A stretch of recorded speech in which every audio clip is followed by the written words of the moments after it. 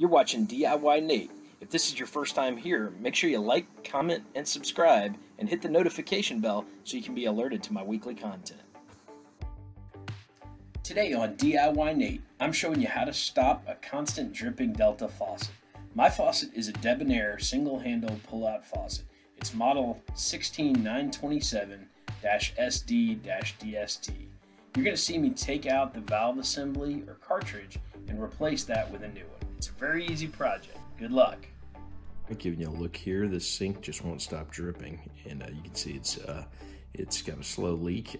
I did call Delta Faucet, and they have now provided me with a couple parts and pieces. I'll pull those up in just a second. All right, the two parts Delta provided for this sink, this particular type that I've got, it's the RP50587 Delta. That's going to be your valve. They also provided this brass fitting here that kind of goes above it. It's got that rubber seal as well to make sure you've got a good connection. And that part number is RP51503. Bonnet nut is what that is. So that's what they sent in the kit they sent over to me. And you know, in some cases your faucet may have a warranty, maybe free of charge. So in my case, I was fortunate that Delta was willing to cover it for me. So you may get lucky. If not, you can certainly buy it through the link below. But definitely check it out if you can get a hold of their customer service, and they'll take care of you. They save you a few bucks, and you know, for me, that'd be my preference for anybody watching my videos. Save the money if you can. And of course, like any good asset protection organization, Delta pays attention to their plastic protection here. And so you're going to need a chainsaw to cut into this. I'm just kidding. You should be able to get into it with a knife or something like that. But you can see they really make it a little bit difficult to get into that packaging. Okay, you'll also notice on the valve there is a setting that you can change one side to the other. I believe this is a scald protection thing where it goes to a level that you can set it to. It comes by this by default. I'm not going to mess with it now until I see what my other valve is set with, and we'll go from there.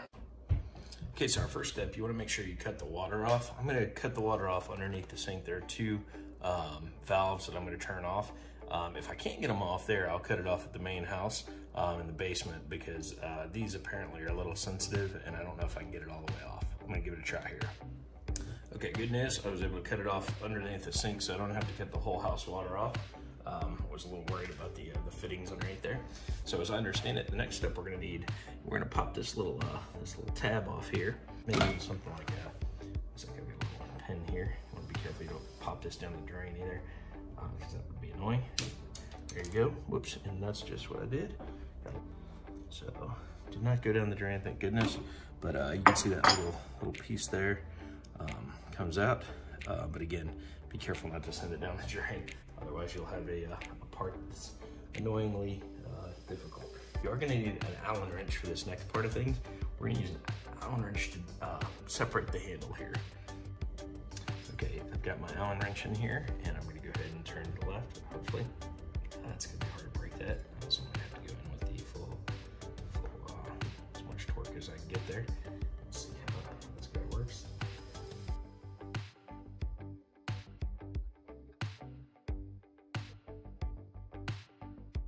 Okay, from here I did a couple turns around, and I was able to get it to pop right off. So I've got the faucet head here off, and we're now looking directly into the current cartridge in there. I want to show you this as well. The setting is also pointed to this side, so we know that cartridge is over on the end here. So next step we're going to do is we're going to take this bonnet nut, or this washer off here. Oops, there we go, better view for you. Turn this off, give it some pretty good pressure. You might have to use a wrench of some sort to loosen that, but I unfortunately was able to let me do this just by myself.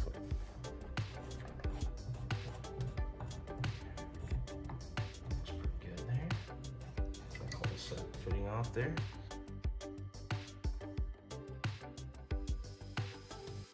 Right here, I'm taking off this piece, and that's really the main thing we want to accomplish today.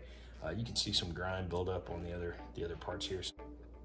Okay, because they sent me both replacement parts, I'm going to take a shot that the issue is really just the valve, and we're gonna replace the valve. I'm not gonna mess with taking this bracket here or this bonnet nut and replacing that, even though I probably could. I am gonna rinse it down though and clean it off just while I'm in here. I figure it's probably best to get the any grime and debris that's built up over time. I'm gonna do the same with the sink faucet handle, and we'll be back to it in just a second here, but I'm gonna go ahead and set this in place down here. And we now have our new faucet seated there. Very easy to just seat it in there. You can kind of get an overview. Let's do that one more time for you. Just pull this in, comes out, goes right back in, and it locks in place a little bit right there, and that's what you get.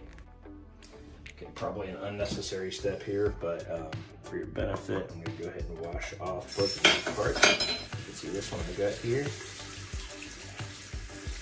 Get the grime cleared off a little bit here. Make sure we get good. Here's the stuff there. There's a rubber fitting around the side here that you know, could create some leaks, but because it wasn't leaking where you would expect on the handle, that kind of tells me that's probably not my issue. Also cleaning some of the handle grime off, since I'm never going to have this ability in the future to really get in there and clean out some of that stuff. And so that's what I'm doing there. All right, we're ready to go. Okay, so now we're setting the bonnet nut back in place here, and make sure we get that well seated. And now we're just going to take the time to turn this guy on here.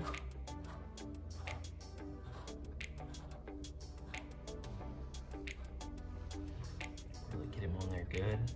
Make sure we're not leaving any gaps. But if you remember, I hand tighten this myself, so I'm not too worried that I need to use a heavy, high-powered wrench or anything like that to get it on there. I am going to use as much torque as I can get there.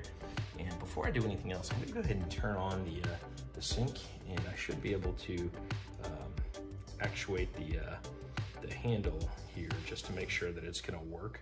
If it works, and I'll know everything is working fine. I can also see if there's any leaks here by doing that, and that way, you know, I can repair it before I go too far. So, and just to give you an idea what I'm dealing with under my sink, under here, I've got one of my faucet valves here that I need to open back up. And the water is running, and let's just check.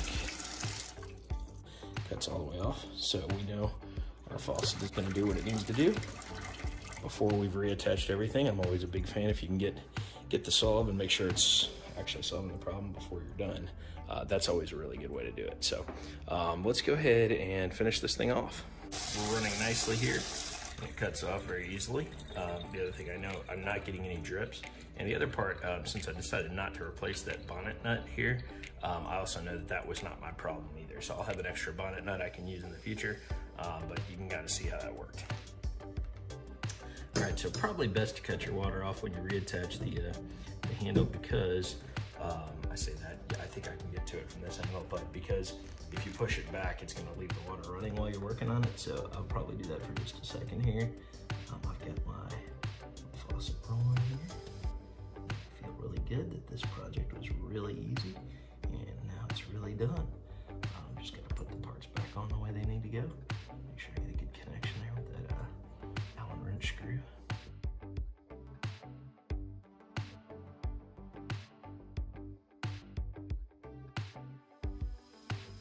And then make sure that the hot is doing what the hot needs to do. It is. Get nice and low on that side. Go over to the other side. Nice there as well. And hold. And pressure is off and no drip. So the drip has been solved. Drippy leaking faucet, good to go. Do not lose this part because your sink will look really ugly if you do.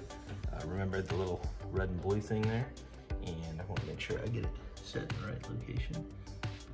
Red to the right, red to the left, blue to the right, in this case. Okay, so that was about the hardest part of this project, pushing this thing back in there. But that's done, and that project, feel really good. This was an easy fix today on DIYNate, so really hope you enjoy it. And hopefully I save you a couple bucks with the Delta faucet. A lot of these faucet companies do manufacture their faucets and they put a warranty on them. I know I've used this before with Price Fister. Delta was another one. I called them up and they shipped me the parts. Great customer service. They back up their products. So I really appreciate that. But For those of you going out buying product, you might have some success calling their 800 number or sending them an email. On the other hand, if you didn't buy your house originally or you didn't buy the products, possible they won't cover it. But if that's the case, you can check out the link below and get your faucet fixed the way I did mine. So I really hope you enjoyed this fix on the Delta faucet here. Hopefully you will have similar success with yours. And I would really appreciate it if you consider subscribing to my channel. I've come out with content pretty regularly. If you enjoy watching people fix stuff or creative ideas for different home improvement projects, certainly would appreciate it. Don't forget to give me a like and a comment if you enjoyed this video, and have a great day.